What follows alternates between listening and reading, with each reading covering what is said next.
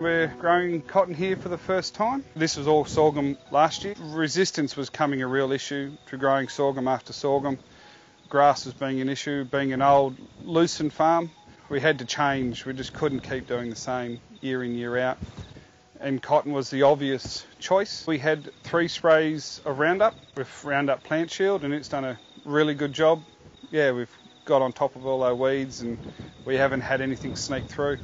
On our liver seed and barnyard grass, it's smashed it, and now we've got such good cover, it's little will try and come through. Coming into the industry now with Bollgard 3, it's been a very easy job. We had 2 sprays early on for mirids. Preparation is always king.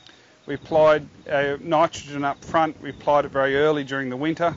But on the whole, growing the crop's been really enjoyable because it's a crop where you can come and see something changed every day.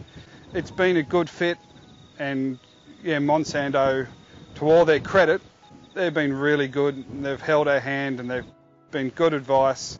Yeah, I think it will fit well into our program. I suppose it's the mentality of Australian farmers. You just got to change and diversify and try something different. You just can't keep doing the same day in, day out.